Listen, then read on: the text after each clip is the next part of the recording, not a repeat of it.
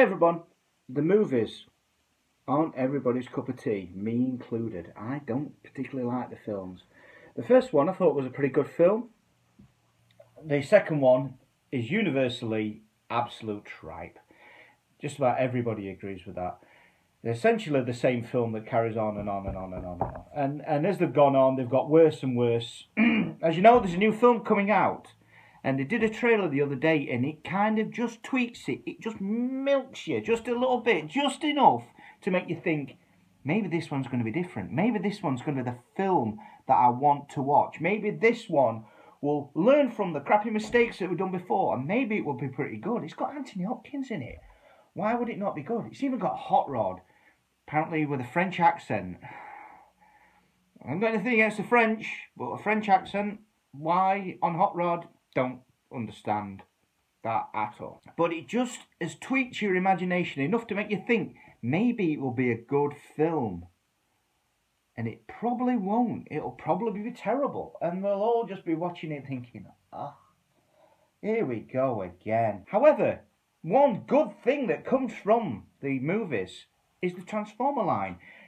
We can complain as much as we want about how terrible the films are and how we don't appreciate what Michael Bay has done to the franchise. But the toys are good.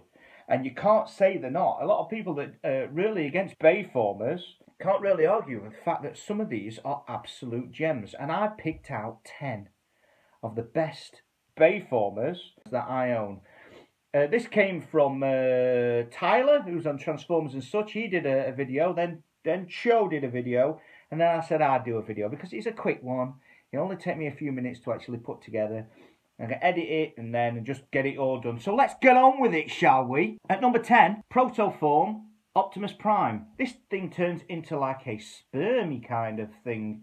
But it's just a really great bot. It's got some really nice, clever touches on it. Even though you only see it for like a split second in the film, it's a great little toy, and I really like this, and it's an unusual Prime. It's good to have a Prime that doesn't look like a normal Optimus Prime. At number 9, Sideswipe from, I don't know which film, maybe Revenge of the Fallen, not quite sure, but this thing's great. There's a few versions of Sideswipe that they've done. I think there's 3 different molds that you can actually pick up. And this is my favourite one. I like how the scissors have like an auto mechanism that you do one side and the other one moves at the same time, which is really sweet. And the actual car form on this thing is absolutely glorious. Where a lot of the older Transformers have got like issues when they were like vehicles and then they became robots, and robots weren't very good. These things are quite low to the actual source material. Looks nothing like the original Sideswipe. It's still a beautiful toy. Great head on this thing. Good articulation. Like the little rubber pieces there that hold the legs in place. Good bot. At number 8, Revenge of the Fallen Wheelie. This thing is a gem. An absolute gem. If you've never held this thing, it's brilliant. The robot form's really unusual because it's kind of spindly and not normal, but it goes together really, really well, and the actual truck form of this thing is fantastic. Nice and chunky, and it rolls about. It's perfect in every way, really. If you actually see what the thing looks like, and it doesn't look anything like the wheelie the original Transformers, but it's a great bot. In at number 7, the Baywatch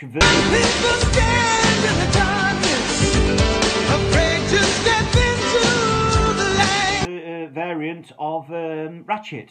This thing is really, really nice. We've got a beautiful, beautiful transformation on this thing. Some really, really clever engineering that they did to actually get all the back section in place, with that some flaps on there, and you twist it round, and it forms up a really, really decent vehicle form.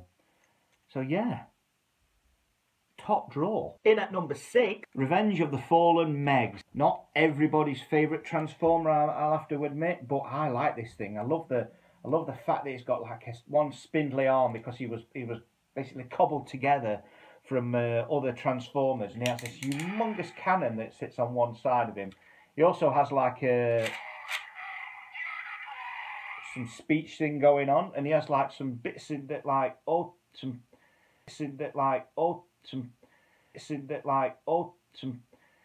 pieces inside him that when you actually pull the trigger, it all moves. The head's great. It turns into this massive tank. This tank's really, really like heavy duty, proper killing machine, where a lot of the other Transformers are trying to turn into something that's a disguise. This thing just wants to turn into something that will kill you. And it's such a great bot. I think it's probably the best Megs that they did in the movie bot line.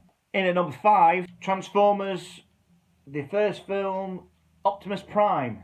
This thing is absolute quality, real quality. It's got some absolutely massive weight to this thing. And where you get some Transformers that are flimsy and they don't come apart, this thing is built really, really well. They've spent time and effort and some real thoughts gone into it. The truck form is perfect, absolutely perfect to the representation of the truck that's in the movie. It's got a great head. It does exactly what it's supposed to. It also has an auto thing and a few little bits that when it's in truck form, it can honk its horns, and yeah, it's just really, really good.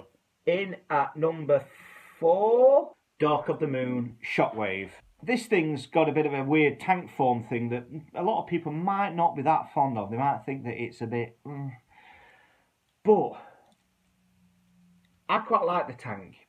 But the robot, now that, for me, is a beautiful, beautiful robot. It's got tons and tons and tons of detail.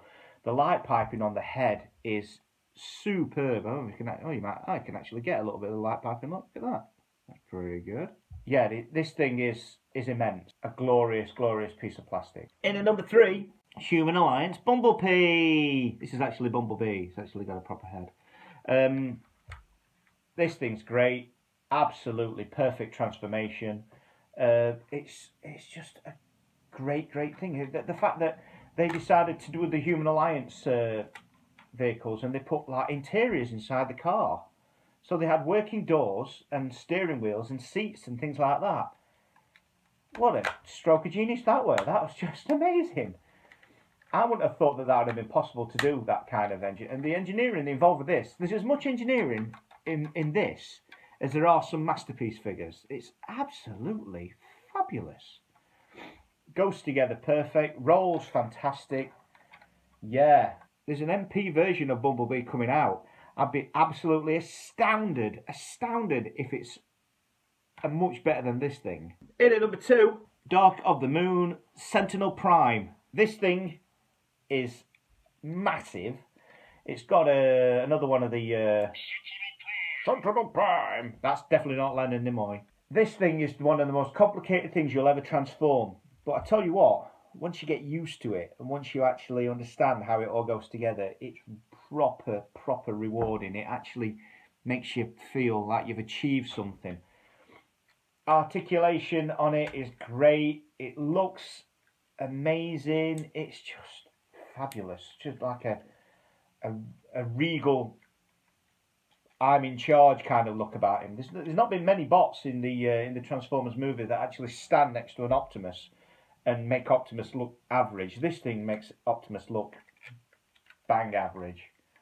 So yeah. Before I get to number 1, I'm going to do a few honourable mentions because it seems like the dumb thing to do. Honourable mention number 1 is this guy. I can't remember his name, but I know that he was a homage to Outback. I did have him as one of my Transformers of the Week ages ago, but I forget what they're called. So I'm very, very sorry. Very, very sorry. If it wasn't for the fact that he is absolutely kibble-tastic at the back, he would have been really, really good. He would have been really, really high up there.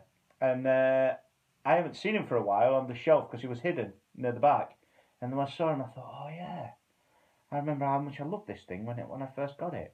It's a really, really good toy. My other honourable mention goes to Skids and Mudflap. The robot form on this, we know, ain't that good. But I tell you what, as alt forms go, that is beautiful. Really, really nice. Ice cream van. It's got Oh, it's just great. I love the style of it at the front and the bonnet and everything, and the little ice cream Mr. Whippy on the top. Such a great toy. I still have this as pride of place on my on the actual shelves. Such a good bot. And if you look at it in real detail at the back of it, you've got like rust patches that they never painted in, that are on the doors, around the hinges, around and little rust patches around here, around wheel arches. There's a real thought and love gone into this thing. A lot more than a lot of these Transformers that go out there. In at number 1 is half of the ice cream van that we've just seen. Human Alliance Skids. This thing is just immense. I love the robot form. Some people aren't fond of the bayformers, how they look and all the mechanical parts and everything. But I love it. I really like it. I like how the wings, the door arches go out the side. You can actually fold them round another way so that they're hidden away. But I like the wings up like that. The actual car form is a perfect representation of a Chevrolet.